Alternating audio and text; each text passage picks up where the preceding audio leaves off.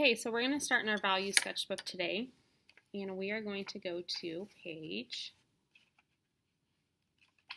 6. And we're going to talk about drawing pencils. So there are a lot of different types of drawing pencils. If you see at the top, it has a value scale of different drawing pencils, and we start with 9H and we go all the way to 9B.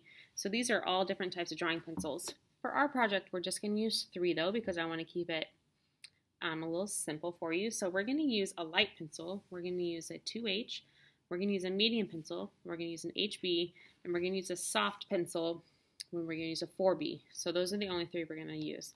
Now, the reason you use different drawing pencils is because some are harder and some are softer. The harder ones are lighter, the softer ones are darker. And the reason you use those is to get different values when you're creating a drawing. So the first one says create a value scale with your 2H pencil.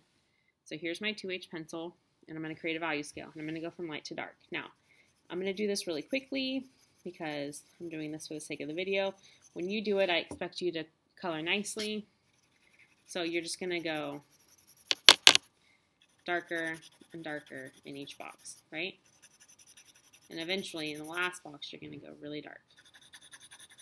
If I can't tell the difference between one box to the other, you haven't done it right. Now, that is a bad example of how nice it should look. I'm going to show you a better example in just a little bit, okay?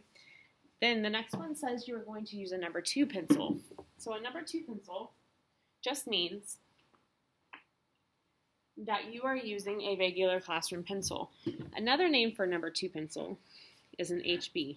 They're the same thing.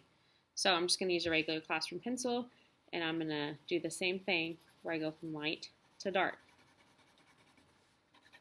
Now, once again, I'm not doing a nice job, but I'm going to show you what I expect. So when I say you're going to color it nicely, you're going to color in the whole box nicely like this, okay? But for the purpose of this video, I'm not doing that. Okay, so there's my second one.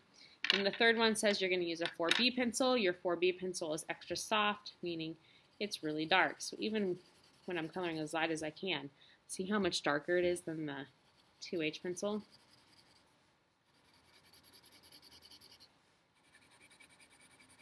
Okay, and then you can get really dark. I mean, look how dark that is compared to my 2H. See how much darker it gets? Okay, so reminder, my coloring is really sloppy on mine, but you are going to color nice on yours and make it nice and smooth like this. Okay, that's the expectation when I grade it. You're not going to get all 15 points if you don't do that well. How do you get 15 points?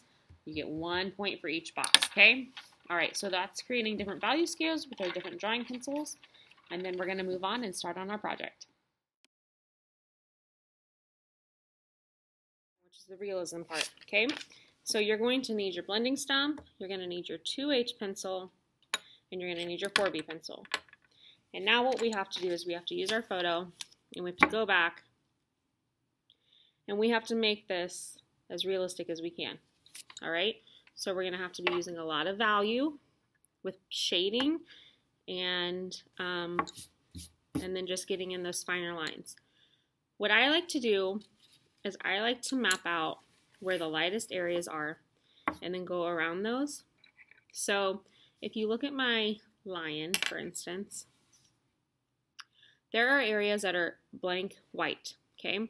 And I want you to find the part of your picture where there might just be white, okay? Because every good piece of art should have dark darks and light lights. So for the lion, that would be around the eyes. Here, it would be around the nose, and then obviously around the chin. So I'm going to leave those completely white. And then the rest of it, I'm actually going to put a thin layer of gray just to kind of get me started. So I'm going to use my 2H pencil, and I'm just going to start, and I'm going to lightly color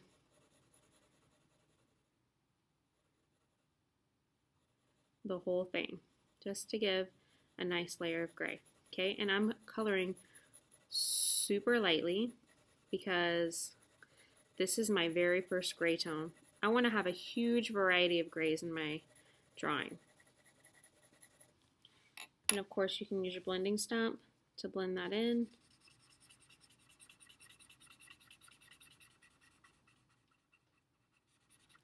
Okay, see how that's kind of blending it together and making it smoother. If you're not a super fan of the blending stump, you can also just use a Kleenex I like to go in both directions because then it makes it even smoother. And honestly, I go over it over and over again until I can get it as smooth as I possibly can.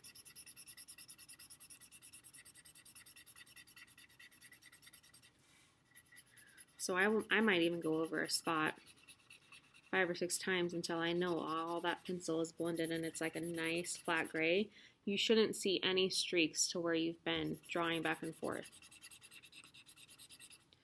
Obviously, this line is going to have hair textures, but I haven't gotten that far yet, so I don't even want to add any of that in, okay? And I'm just going to keep going. So when you want to draw lightly on your pencil, you want to hold it higher up and then kind of just fan back and forth lightly. The darker you draw, the closer you want to hold your pencil at the end.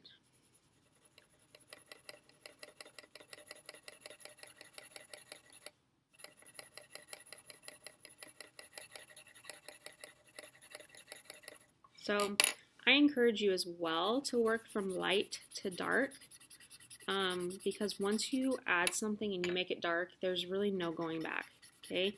Your eraser will erase it, but it's always going to be dark on your paper.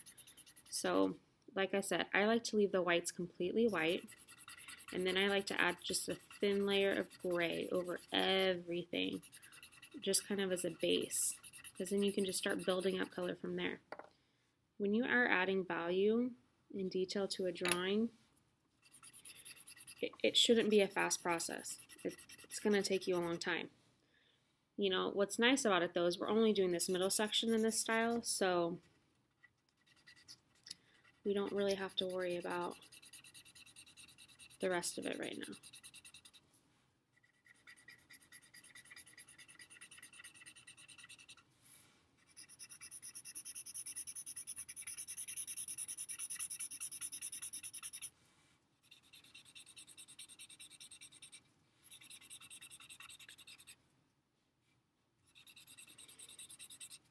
And I had this little detail right here that's kind of getting lost now, so I'm just going to go lightly back over it with my 2H and get that again, just so that I know where it's at, since I've blended over it.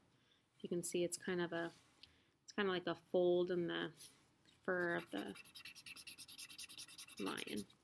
Okay, so that's what I encourage you to do today. I encourage you to find, number one, where are the whites in your picture, okay? In this middle section. I have a lot in mine because mine is the face of the lion.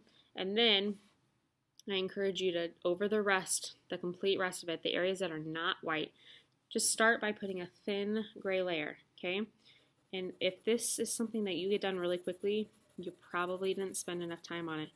Because if you can see, I've spent a good 5 minutes just doing this little section right here, okay? So, like I said, hold your pencil up high so you can get a nice light stroke, and then blend it out with your blending stump or a Kleenex if you don't really care for your blending stump. And keep going over and over and over until you get rid of all those little pencil lines so it's nice and smooth. Alright? My guess is that this is about as far as we're going to get in class with this. And then we're going to have to go in and start adding those finer details next week and start building those layers, okay? So, get those two things punched in, leave the areas white, get your gray coat over everything, and then we will keep rolling next time.